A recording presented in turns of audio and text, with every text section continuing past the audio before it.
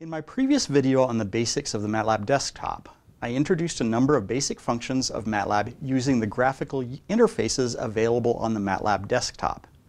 In this video, I'll show you how to do all of those functions using commands typed at the command window. First, I'll review some concepts and terms from the previous video. MATLAB's environment is the set of variables and files we're using during a MATLAB session. In the last video, we talked about using the graphical user interfaces on the desktop to control the MATLAB environment. For example, the current folder window could be used to add or remove folders or change the current working folder. The workspace window could be used to view or delete variables in the workspace.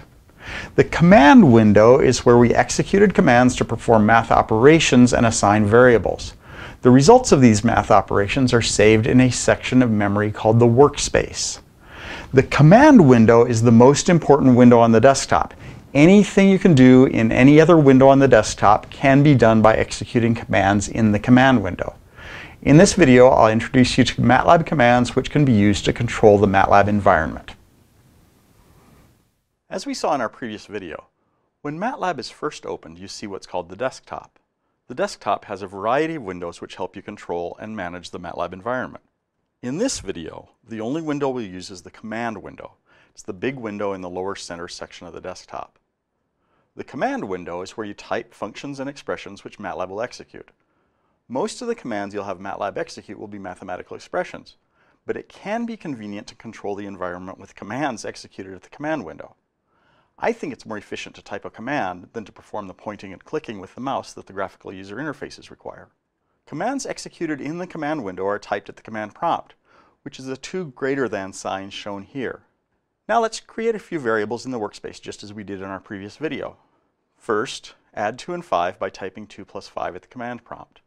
The result is 7 and is named A and S since we didn't specify a variable name. Now assign the value of 4 times 3 to the variable myVariable by typing myVariable and equals sign, which for us is the assignment operator, a 4, an asterisk, and a 3. The result is the number 12 and it is assigned to the name myVariable. Now that we've got a couple of variables in the workspace, let's look at commands that we can use to check on the workspace contents and remove unwanted variables. The commands that I'll present here will do pretty much what we did using the workspace window on the desktop. We can check the variables in our workspace with the who command. Simply type the command who and press the enter key on the keyboard. The variables we currently have in the workspace, A and S and myVariable, are listed in the command window. If we want to see additional information relative to our variables, we can type WHOS and press enter. Now we can see the variables, their data type, and their size. Notice that the who and the whos commands don't display the actual values of the variables. If we want to check the values of a variable, just type the variable name at the command prompt and press enter. For example, if we type myVariable and press enter, we see the value 12. If you want to remove a variable from the workspace, the command is clear. For example, clear ANS removes the variable ANS from the workspace. Be careful with the clear command. The clear command by itself removes all variables from the workspace and you will have lost all of your work. If you want to intentionally remove all variables from the workspace, clear space all will have that effect. Now let's do some of the folder and file management that we previously used the current folder window to do. These commands can be particularly useful, so I'll summarize them here before doing a demonstration. PWD stands for Print Working Directory. It displays the name of MATLAB's current working folder in the command window. LS stands for List. It lists the files and folders that are in the current working folder. You can create or delete folders with the mkdir and rmdir commands. mkdir stands for Make Directory and rmdir stands for Remove Directory. CD stands for Change Directory. It's used to change MATLAB's current working directory. Finally, all of these commands can accept file or folder names as arguments. There are a couple of useful shortcuts available here. A period or dot is used as a shorthand for the current working folder. ... is short for the parent folder of the current working folder. If we want to use the command window to see what the current working folder is, we can type pwd and press enter. PWD stands for Print Working Directory. The path to the current working folder is displayed. Directories and folders are identical. If we want to see the contents of the current folder, type ls, which stands for list. The contents of the current working folder will be displayed. Now, you'll always see folders listed as dot and dot dot. The dot folder is the current working folder, and the dot dot folder is the parent folder. To create a folder inside the current working folder, the command would be mkdir for make directory. mkdir space temp creates a directory named temp, as we can see by using the ls command. To remove a directory, use rmdir. So rmdir space temp removes the directory we just created. To double check this, use the ls command again. The cd command can be used to change the working folder. CD stands for change directory. To see how this works, let's recreate the temp folder in our current working directory by typing mkdir space temp. To make sure that the folder got created correctly, type ls. Next, let's make temp our current working folder. To do this, type cd, a space, and the folder name, temp. By default, the cd command looks for a folder in the current directory. If you want to switch to a folder in another directory, you can type the complete path of the desired folder after the cd command. Now let's go back to our previous current working folder. The easiest way to do this is to remember that dot dot is the parent folder of any folder. So, since our previous working folder was the parent folder of our current working folder, we can just type cd, a space, and dot dot. If we type pwd now, we see that we're back to our previous working folder. Just to keep things tidy, I'm going to get rid of the temp folder again by typing rmdir space temp. There are also commands to modify the way information is displayed in the command window.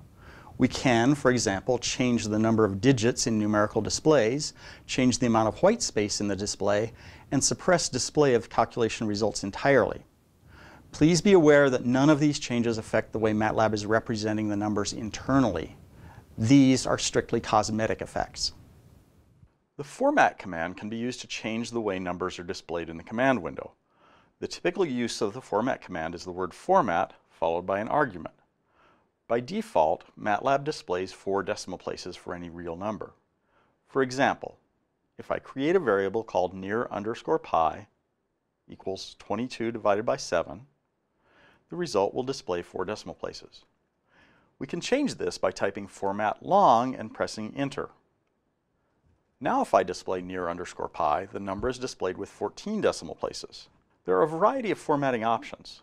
To display numbers in exponential notation with 4 decimal places, type format short e.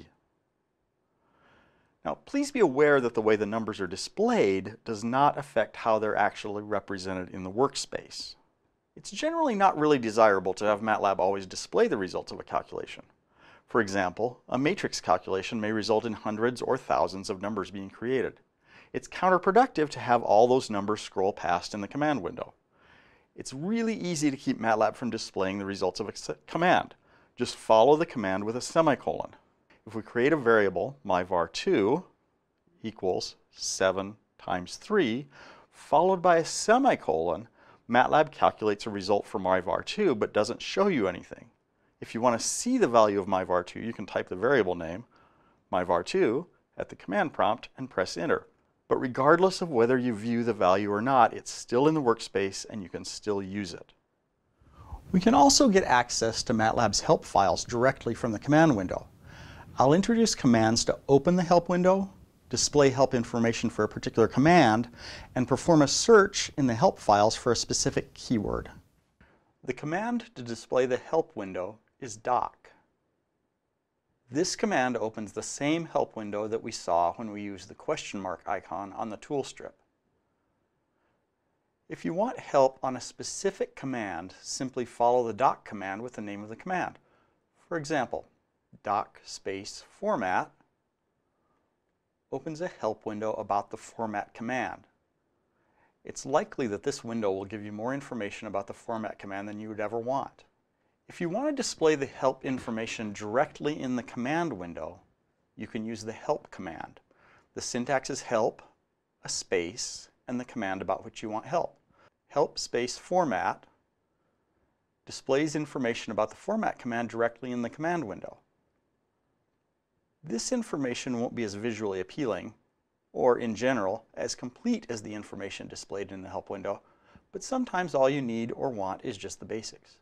Likewise, you can search for help on a particular command using the look for command. Just type look for, a space, and a string of text that you want to find in the help files. Look for integral looks for commands relative to integrals and displays the appropriate functions. You can then use the doc or help commands to explore the various commands that have been displayed. Finally, let's take a quick look at commands we can use to save data to disk from the workspace and load data from the disk to the workspace. There are a wide variety of commands relative to this topic. I'll introduce just a couple of them in this video. Later, after we've introduced arrays, we'll revisit this topic in depth. You can save the workspace as a native MATLAB file with the save command. Simply type the word save, a space, and the name of the file.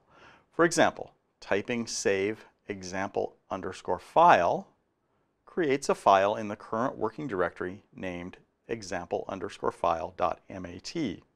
We can likewise load native MATLAB data with the load command. First, I'll clear the workspace. Now, if I type load example_file, the variables in that file get loaded into the workspace. To wrap things up, let's summarize the commands that I presented in this video. We could use the who and the whos commands to view the contents of the workspace, and the clear command to remove variables from the workspace. We use the format command to change the way numbers are displayed in the command window, and a semicolon was used to suppress the display of results of a command to the screen. Help and doc will show help files for a specific command, while the look for command can perform a search for commands that are relative to a given topic. Finally, we talked about using save and load commands to import and export MATLAB data. After watching this video, you should have a pretty good idea how to use MATLAB's command window to create and remove folders, change the current folder, view commands you've executed previously, view the variables in your workspace, and access MATLAB's help.